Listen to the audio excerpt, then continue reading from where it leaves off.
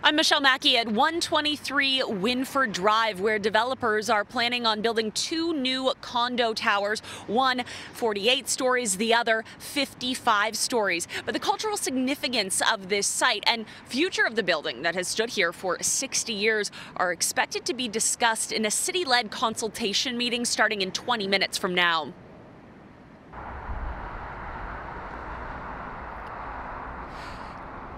Tucked away east of the DVP near the Aga Khan Museum, the 1963 build was home to the Japanese-Canadian Cultural Center for 38 years, followed by the Noor Cultural Center until 2021.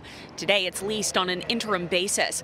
Now, to honor the rich history, developers Originate Developments, Westdale Properties, and Cameron Stevens Equity Capital tell CityNews the existing building will ground one of the towers, and the original site architects, Moriyama and Toshima, have been retained as this project's design architects. Now, in terms of the timing, the developers submitted an application to the City of Toronto in July of 2022, and they expect the approvals to take between a year and a half and 2 years. We will have more information from that community-led consultation meeting coming up in our 11 p.m. show. In North York, Michelle Mackey, City News.